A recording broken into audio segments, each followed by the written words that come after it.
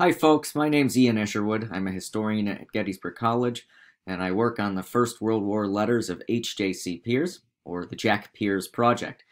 What I want to do is walk you through our site and show you some of the unique features we have and how you could use our site for some of your own research. If you go to our website, which is www.jackpeirs, that's Peirs.org, what you'll end up seeing is a homepage right here in which it explains kind of what our project does, and it also shows you a photo of Jack Peirs from 1915. If you scroll down, you get our Twitter feed here. We tweet at Jack Peirs. You'll also see a word cloud of some of the more commonly used expressions within Peirs' letters, as well as some recent letters here that you can click to and read. If you go to the letters section of our site, what you'll see is Peirs' letters themselves, which are here in a navigation bar over here. But we also have commentary, more recent commentary or letters that we put on the site goes kind of on the main page here. And so what we have here is a review of the film 1917. So if you saw it, you can read our commentary and our team's review on that film. What you can do is if you're interested in doing research on the First World War, you could type in a particular topic that you're interested in. So if you're interested in like shell shock or airplanes or artillery or something like that, you can type that in here. If you're interested in a particular range of dates in which you'd like to look at, you can use the navigation bar here to look through some of Peirs' letters. And again, he wrote almost 300 of these letters, so that's a considerable amount of letters for you to go through. Or you can search by a specific date. So if we're going to do that, I'll just pick the 21st of April. And we have, on the 21st of April, 1917, Peirs is writing home to his sister here, writing his sister from the Western Front.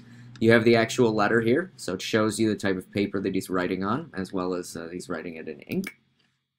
And then you have a transcription here that is a little more readable for you, so you can see what Peirs is interested in and what he's getting up to on the Western Front, what his men are getting up to on the Western Front as well.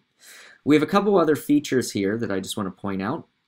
We have the biographies and a family tree of the Peirs family, so you can understand who he's writing to. We have our blog feature here, so you can read commentary by our team. And we also have map features, which can show you some of the specific engagements that Peirs and the 8th Queens are in, as well as walk you through what the experience of a battalion in the line is actually like in 1917 and 1918.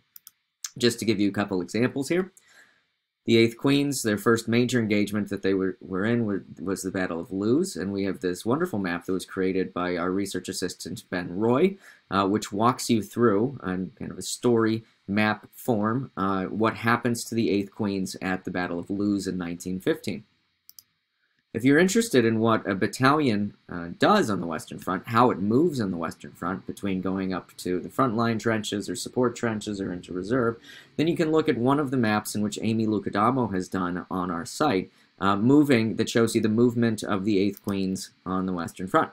It uses a modern map of France, but then shows you how the battalion is moving up and back from front lines to reserve positions, and then into training positions throughout 1917. You can get a real feel for the life of a battalion by looking at this map feature.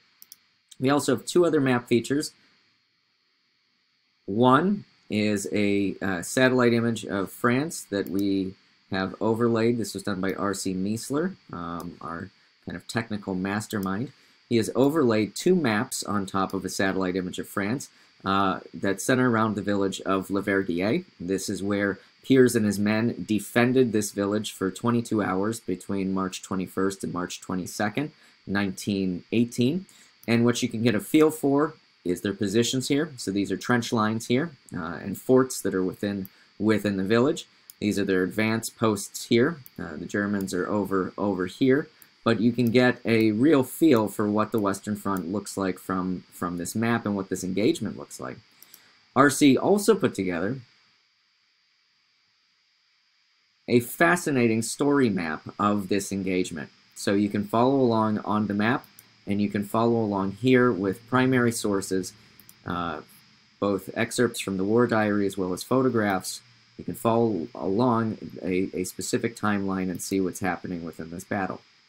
So I just wanted to walk you through some of the unique features that we have here on the Peirs site. We hope that you can use it and that you can explore the site and that you can learn more about not only Peirs and the men of his battalion, but learn more about fighting in the First World War on the Western Front. Thank you.